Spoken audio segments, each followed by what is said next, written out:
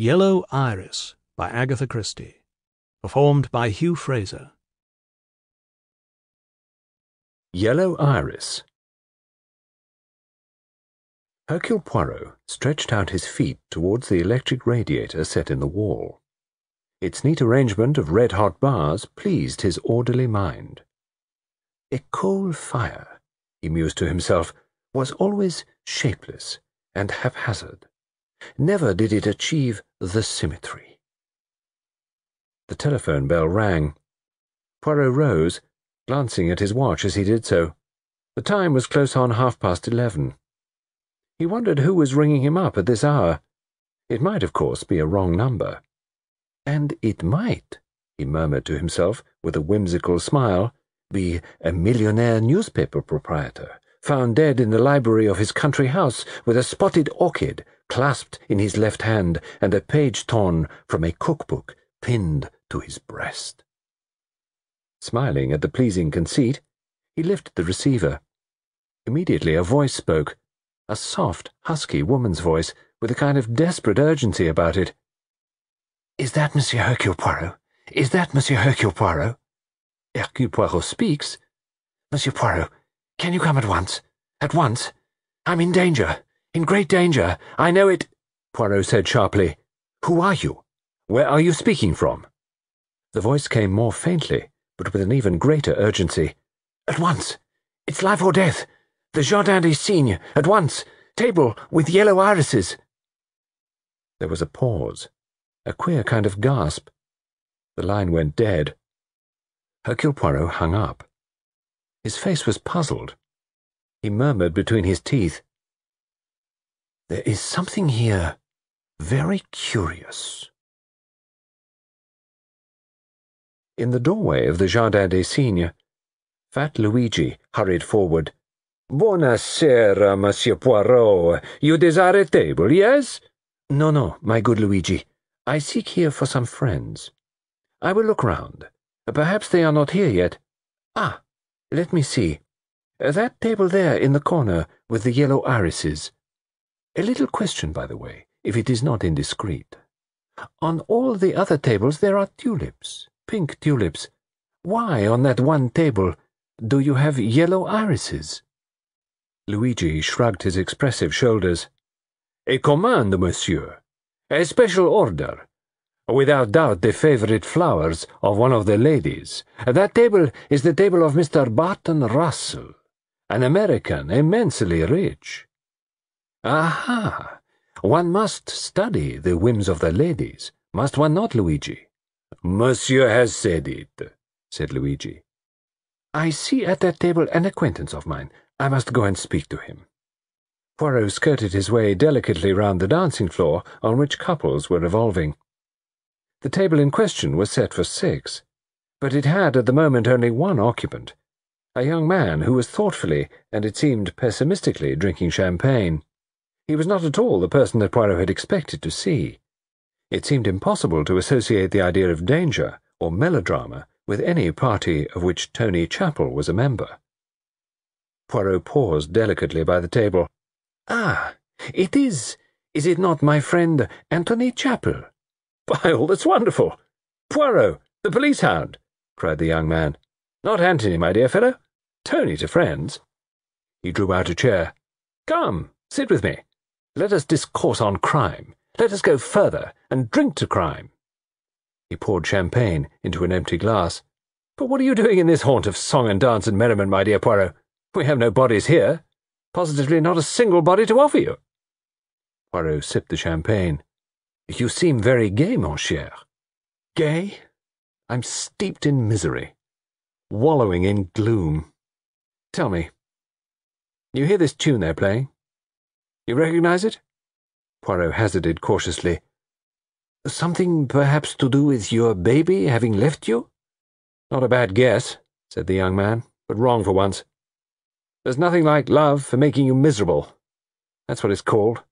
"Aha! My favourite tune," said Tony Chapel mournfully. "And my favourite restaurant, my favourite band, and my favourite girl's here, and she's dancing it with somebody else." "Hence the melancholy," said Poirot. Exactly. Pauline and I, you see, have had what the vulgar call words. That is to say, she's had 95 words to 5 of mine out of every 100. My 5 are, but darling, I can explain. Then she starts in on her 95 again, and we get no further. I think, said Tony sadly, that I shall poison myself. Pauline? Murmured Poirot. Pauline Weatherby, Barton Russell's young sister-in-law. Young, lovely, disgustingly rich. Tonight Barton Russell gives a party. You know him? Big business, clean-shaven American, full of pep and personality. His wife was Pauline's sister. And who else is there at this party? Oh, you'll meet them in a minute, when the music stops. There's Lola Valdez, you know, the South American dancer in the new show at the Metropole. And there's Stephen Carter. Do you know Carter? He's in the diplomatic service, very hush-hush, known as Silent Stephen. Sort of man who says, I'm not at liberty to state, etc., etc. Oh, hello. Here they come. Poirot rose. He was introduced to Barton Russell, to Stephen Carter, to Senora Lola Valdez, a dark and luscious creature, and to Pauline Weatherby, very young, very fair, with eyes like cornflowers. Barton Russell said, What? Is this the great Monsieur Hercule Poirot? I am indeed pleased to meet you, sir. Won't you sit down and join us? That is, unless— Tony Chapel broke in. He's got an appointment with a body, I believe. Or is it an absconding financier? Or the Raja of Borriobulaga's great ruby? My friend, do you think I am never off duty? Can I not for once seek only to amuse myself? Perhaps you've got an appointment with Carter here. The latest from the UN international situation now acute. The stolen plans must be found, or war will be declared tomorrow. Pauline Weatherby said cuttingly, Must you be so completely idiotic, Tony? Sorry, Pauline. Tony Chapel relapsed into crestfallen silence. How severe you are, mademoiselle. I hate people who play the fool all the time. I must be careful, I see. I must converse only of serious matters. Oh, no, Monsieur Poirot, I didn't mean you. She turned a smiling face to him and said, Are you really a kind of Sherlock Holmes and do wonderful deductions? Ah, the deductions. They are not so easy in real life. But, shall I try? Now then, I deduce that yellow irises are your favorite flowers. Quite wrong, Monsieur Poirot. Lilies of the valley. Or roses. Poirot sighed. A failure. I will try once more. This evening, not very long ago, you telephoned to someone. Pauline laughed and clapped her hands. Quite right. It was not long after you arrived here. Right again. I telephoned the minute I got inside the doors. Ah, that is not so good. You telephoned before you came to this table. Yes. Decidedly very bad. Oh, no, I think it was very clever of you. How did you know I had telephoned? That, mademoiselle, is the great detective's secret. And the person to whom you telephoned, does the name begin with a P, perhaps? Or with an H? Pauline laughed. Quite wrong. I telephoned to my maid to post some frightfully important letters that I'd never sent off. Her name's Louise. I am confused. Quite confused. The music began again. What about it, Pauline? Asked Tony. I don't think I want to dance again so soon, Tony. Oh, isn't that too bad? Said Tony bitterly to the world at large. Poirot murmured to the South American girl on his other side. Senora, I would not dare to ask you to dance with me. I am too much of the antique. Lola Valdez said, Ah, it is nonsense that you talk there. You are still young. Your hair, it is still black. Poirot winced slightly. Pauline, as your brother-in-law and your guardian, Barton Russell spoke heavily, I'm just going to force you onto the floor.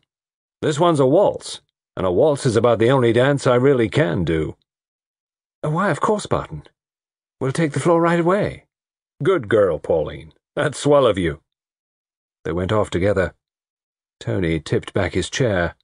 Then he looked at Stephen Carter. Talkative little fellow, aren't you, Carter? He remarked. Help to make a party go with your merry chatter, eh, what? Really, Chapel, I don't know what you mean. Oh, you don't you? Tony mimicked him. My dear fellow. Drink, man, if you won't talk. No, thanks. Then I will. Stephen Carter shrugged his shoulders. Excuse me, must just speak to a fellow I know over there. Fellow I was with at Eton. Stephen Carter got up and walked to a table a few places away. Tony said gloomily, Somebody ought to drown old Etonians at birth. Hercule Poirot was still being gallant to the dark beauty beside him.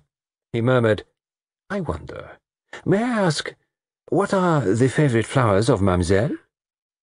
Ah, now, why is it you want to know? Lola was arch. Mademoiselle, if I send flowers to a lady, I am particular that they should be flowers she likes. Oh, that is very charming of you, Monsieur Poirot. I will tell you. I adore the big, dark red carnations, or the dark red roses. Superb. Yes, superb. You do not then like yellow irises? Yellow flowers, no. They do not accord with my temperament. How wise. Tell me, mademoiselle, did you ring up a friend tonight, since you arrived here? I? Ring up a friend? No. What a curious question. Ah, but I am a very curious man. I'm sure you are. She rolled her dark eyes at him. A very dangerous man.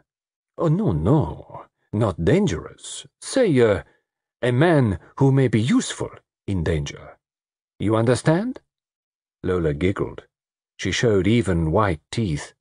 No, she laughed. You are dangerous. Hercule Poirot sighed. I see that you do not understand. All this is very strange. Tony came out of a fit of abstraction and said suddenly, Lola, what about a spot of swoop and dip? Come along. I will come, yes, since Monsieur Poirot is not brave enough. Tony put an arm round her and remarked over his shoulder to Poirot as they glided off, You can meditate on crime yet to come, old boy. Poirot said, It is profound what you say there. Yes, it is profound. He sat meditatively for a minute or two, then he raised a finger. Luigi came promptly, his wide Italian face wreathed in smiles. Mon vieux, said Poirot, I need some information. Always at your service, monsieur. I desire to know how many of these people at the table here have used the telephone tonight. I can tell you, monsieur. The young lady, the one in white, she telephoned at once when she got here. Then she went to leave her cloak, and while she was doing that, the other lady came out of the cloakroom and went into the telephone box. So, the signora did telephone. Was that before she came into the restaurant? Yes, monsieur. Anyone else? No, monsieur. All this, Luigi, gives me furiously to think. Indeed, monsieur? Yes, I think, Luigi, that tonight of all nights, I must have my wits about me. Something is going to happen, Luigi. And I am not at all sure what it is. Anything I can do, monsieur? Poirot made a sign. Luigi slipped discreetly away. Stephen Carter was returning to the table. We are still deserted, Mr. Carter, said Poirot. Oh, quite, said the other. You know Mr. Barton Russell well? Yes, known him a good while. His sister-in-law, little Miss Weatherby, is very charming. Yes, pretty girl. You know her well, too? Quite. Oh, quite, said Poirot. Carter stared at him. The music stopped, and the others returned. Barton Russell said to a waiter, Another bottle of champagne, quickly. Then he raised his glass. See here, folks. I'm going to ask you to drink a toast. To tell you the truth, there's an idea back of this little party tonight. As you know, I've ordered a table for 6. There were only 5 of us. That gave us an empty place. Then, by a very strange coincidence, Monsieur Hercule Poirot happened to pass by, and I asked him to join our party. You don't know yet what an apt coincidence that was. You see, that empty seat tonight represents a lady. The lady in whose memory this party is being given. This party, ladies and gentlemen, is being held in memory of my dear wife, Iris, who died exactly 4 years ago on this very date. There was a startled movement round the table. Barton Russell, his face quietly impassive, raised his glass. I'll ask you to drink to her memory. Iris. Iris? Said Poirot sharply. He looked at the flowers. Barton Russell caught his glance and gently nodded his head. There were little murmurs round the table. Iris. Iris. Everyone looked startled and uncomfortable. Barton Russell went on, speaking with his slow, monotonous American intonation, each word coming out weightily. It may seem odd to you all that I should celebrate the anniversary of a death in this way, by a supper party in a fashionable restaurant. But I have reason. Yes, I have a reason. For Monsieur Poirot's benefit, I'll explain. He turned his head towards Poirot. 4 years ago tonight, Monsieur Poirot, there was a supper party held in New York. At it were my wife and myself, Mr. Stephen Carter, who was attached to the embassy in Washington, Mr. Anthony Chappell, who had been a guest in our house for some weeks, and Signora Valdez, who was at that time enchanting New York City with her dancing. Little Pauline here, he patted her shoulder, was only 16, but she came to the supper party as a special treat. You remember, Pauline? I remember, yes. Her voice shook a little. Monsieur Poirot, on that night a tragedy happened. There was a roll of drums, and the cabaret started. The lights went down, all but a spotlight in the middle of the floor. When the lights went up again, Monsieur Poirot, my wife was seen to have fallen forward, on the table. She was dead. Stone dead. There was potassium cyanide found in the dregs of her wineglass, and the remains of the packet was discovered in her handbag. She had committed suicide? Said Poirot. That was the accepted verdict. It broke me up, Monsieur Poirot. There was, perhaps, a possible reason for such an action. The police thought so. I accepted their decision. He pounded suddenly on the table. But I was not satisfied. No. For 4 years I've been thinking and brooding, and I'm not satisfied. I don't believe Iris killed herself. I believe, Monsieur Poirot, that she was murdered. By one of those people at the table. Look here, sir. Tony Chappell half sprung to his feet. Be quiet, Tony, said Russell. I haven't finished. One of them did it. I'm sure of that now. Someone who, under cover of the darkness, slipped the half-emptied packet of cyanide into her handbag. I think I know which of them it was. I mean to know the truth. Lola's voice rose sharply. You are mad, crazy. Who would have harmed her? No, you are mad. Me, I will not stay.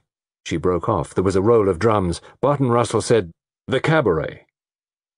Afterwards, we will go on with this. Stay where you are, all of you. I've got to go and speak to the dance band. Little arrangement I've made with them. He got up and left the table. Extraordinary business, commented Carter. Man's mad. He is crazy, yes, said Lola. The lights were lowered. For 2 pins I'd clear out, said Tony. No, Pauline spoke sharply. Then she murmured, Oh dear. Oh dear. What is it, mademoiselle? Murmured Poirot. She answered, almost in a whisper. It's horrible. It's just like it was that night. Shh, shh, said several people. Poirot lowered his voice. A little word in your ear, he whispered, then patted her shoulder. All will be well, he assured her. My God, listen, cried Lola. What is it, Signora? It is the same tune, the same song that they played that night in New York. Barton Russell must have fixed it. I don't like this. Courage, courage. Then there was a fresh hush. A girl walked out into the middle of the floor, a coal-black girl with rolling eyeballs and white glistening teeth. She began to sing in a deep, hoarse voice, a voice that was curiously moving. I've forgotten you. I never think of you. The way you walked, the way you talked, the things you used to say. I've forgotten you. I never think of you. I couldn't say for sure today whether your eyes were blue or grey. I've forgotten you. I never think of you. I'm through thinking of you. I tell you I'm through thinking of you. You. You. You. The sobbing tune, the deep golden Negro voice had a powerful effect. It hypnotized, cast a spell. Even the waiters felt it. The whole room stared at her, hypnotized by the thick, cloying emotion she distilled. A waiter passed softly round the table, filling up glasses, murmuring, "Champagne," in an undertone, but all attention was on the one glowing spot of light, the black woman whose ancestors came from Africa, singing in her deep voice, "I've forgotten you.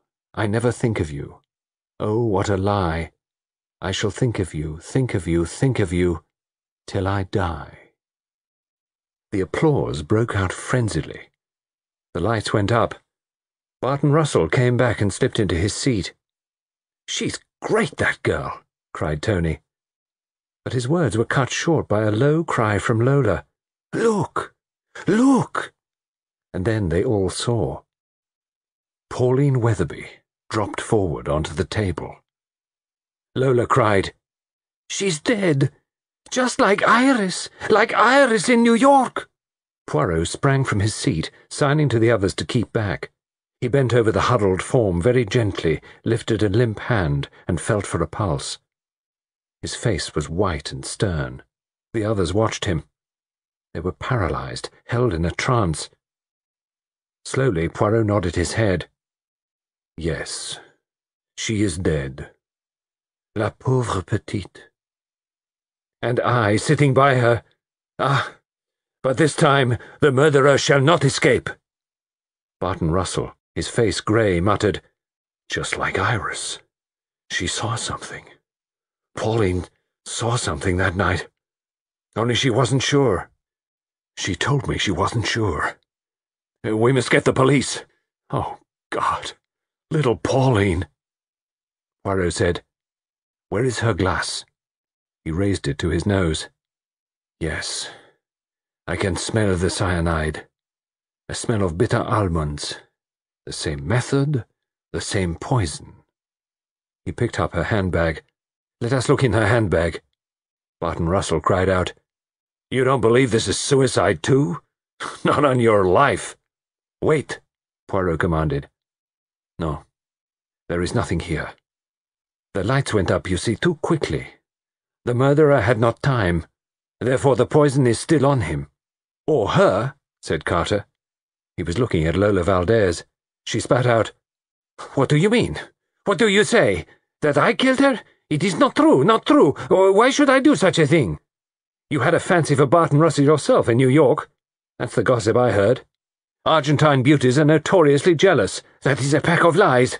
And I do not come from the Argentine. I come from Peru. Ah, I spit on you. She lapsed into Spanish. "I demand silence," cried Poirot. "It is for me to speak."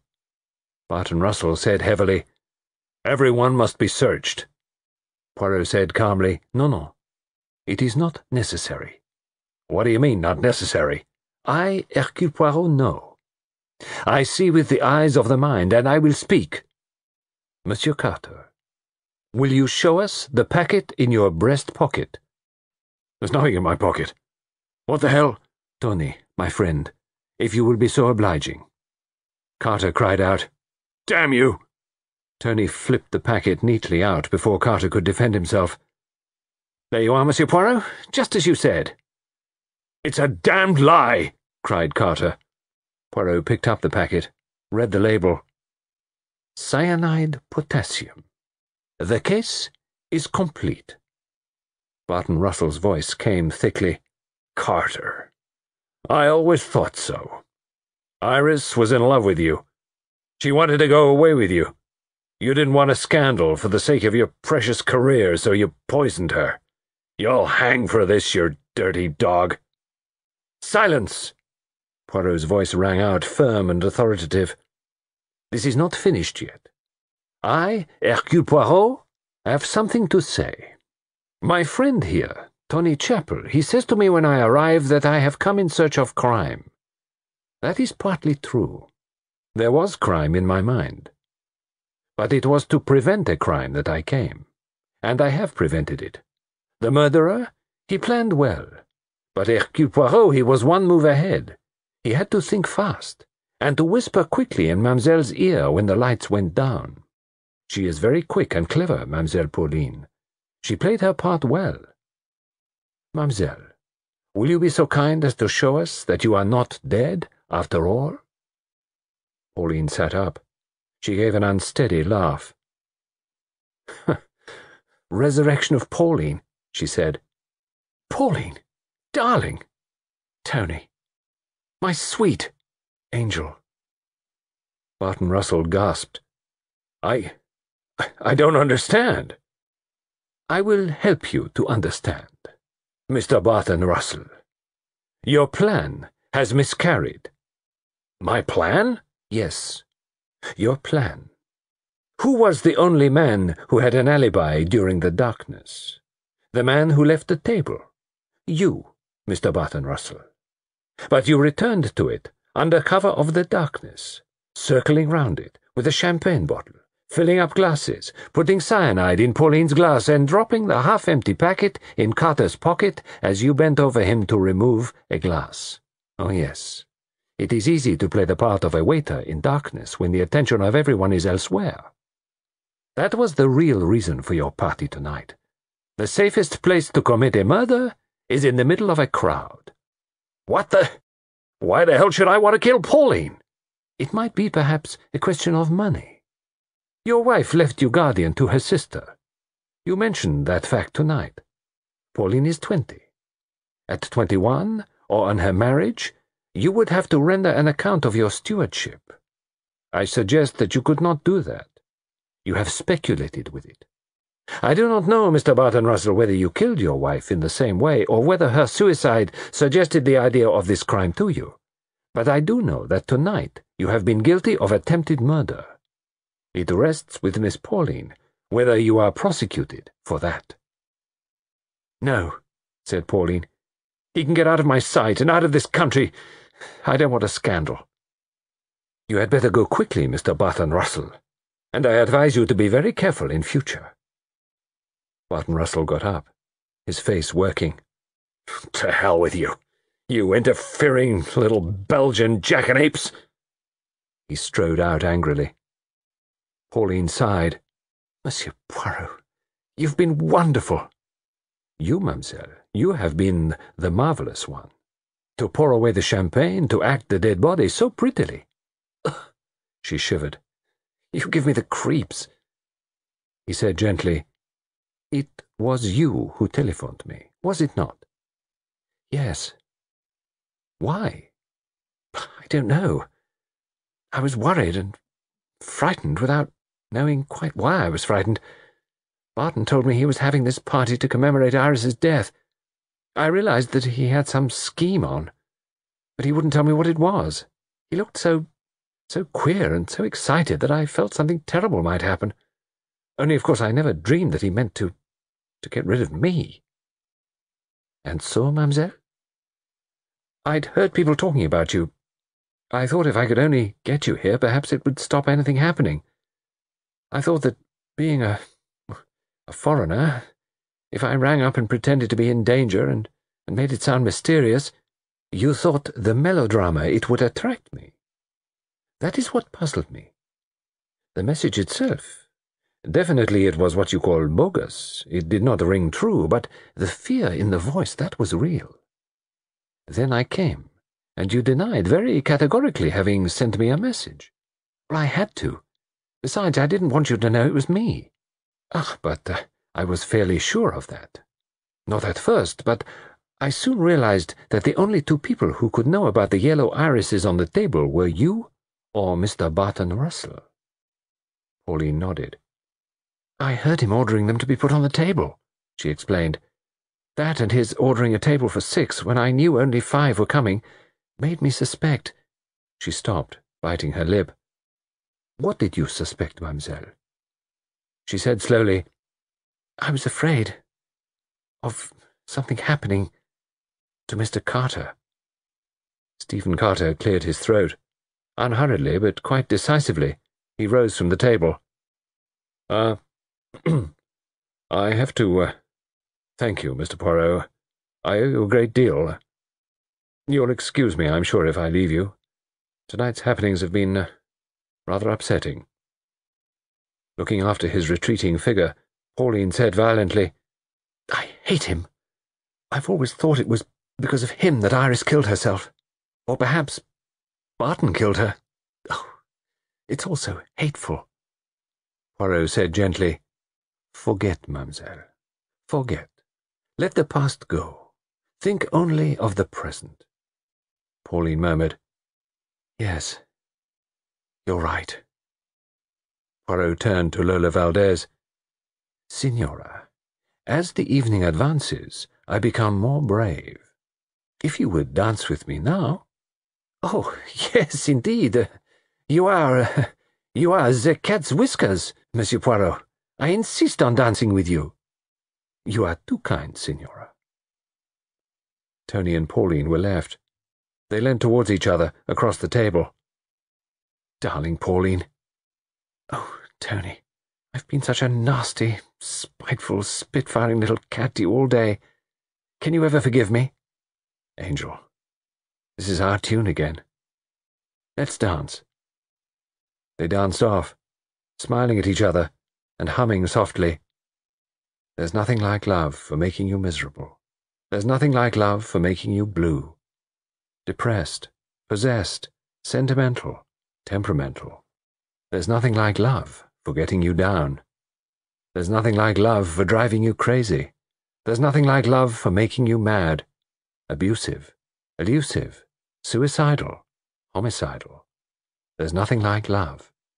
There's nothing like love. We hope you've enjoyed Yellow Iris by Agatha Christie, performed by Hugh Fraser.